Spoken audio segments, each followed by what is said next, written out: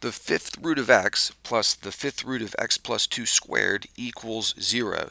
And we need to solve this for x. So we need to find a number that we could plug in here for x and have it work. And to do this, I'm going to take one of these terms and move it over to the other side, and it will become negative. And then I'll use a power of 5 to get rid of the radical. So this will be the fifth root of x equals the negative, and then over here, the fifth root of x plus 2 squared. Now, I'll take the fifth root of the left side and the fifth, I'm sorry, not the fifth root, a power of 5 on the left side and a power of 5 on the right. And the power of 5 gets rid of the fifth root. So on the left, we just have x. On the right, we have a negative number raised to an odd power. So that will give me a negative answer. But this fifth root and this power of 5 will undo each other. So I'm going to end up with simply this x plus 2 squared and that negative sign right there. So it's negative x plus 2 squared. Now this we can solve. X equals negative, I'm going to do this, work this out, x plus 2 squared, that's x squared plus 4x plus 4, and then distribute the negative sign. So I get x is negative x squared minus 4x minus 4. Now I'm just going to rearrange these terms. What I'm going to do next, I'm basically going to add x squared to each side and add 4x to each side and add 4 to each side. And you can see everything on the right will cancel out. I'll just have 0 on the right. And I'll add all of that to the left side as well, and that will give me on the left x squared plus 5x plus 4, and then I have equals 0. And we can solve this. This is a simple quadratic. This one will actually factor. This factors as x plus 1, x plus 4 equals 0. So you can see the two solutions. X equals negative 1 and x equals negative 4. Those are the two solutions. Now we can check those. If those are in fact solutions, we should be able to plug them in for x and have them work. Okay, let's check x equals negative 1 first, because that's pretty easy. We would get the fifth root of negative 1 right there, plus the fifth root of negative 1 plus 2 squared, and hopefully that will equal 0. Now the fifth root of negative 1, well, that's just negative 1. And over here, look, this is easy. Negative 1 plus 2 is positive 1, squared is 1. So we just have the fifth root of 1, which is 1, and 1 plus 1 equals 0, so that works. Now let's check x equals negative 4. If that's a solution, we should be able to put negative 4 in for x up there.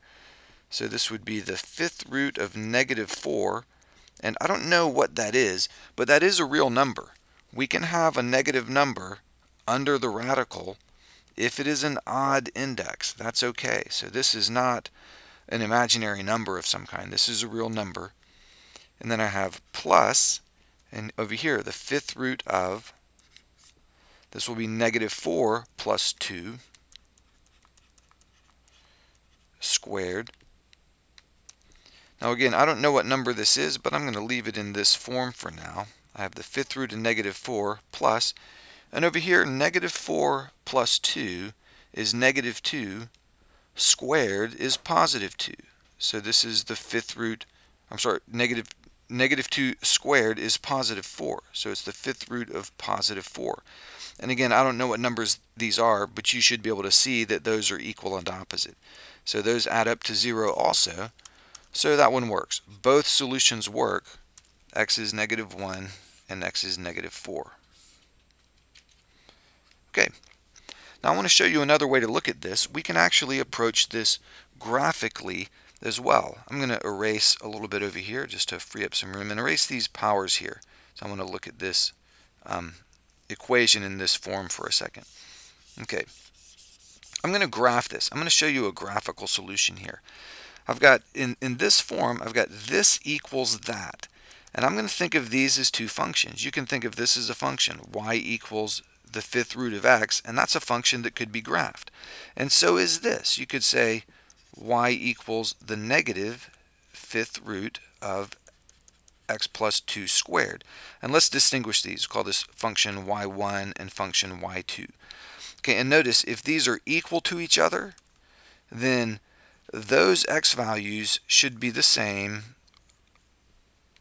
These y values should be the same at the x values where these functions cross. And I'll show you this. Watch this. Let's actually graph this.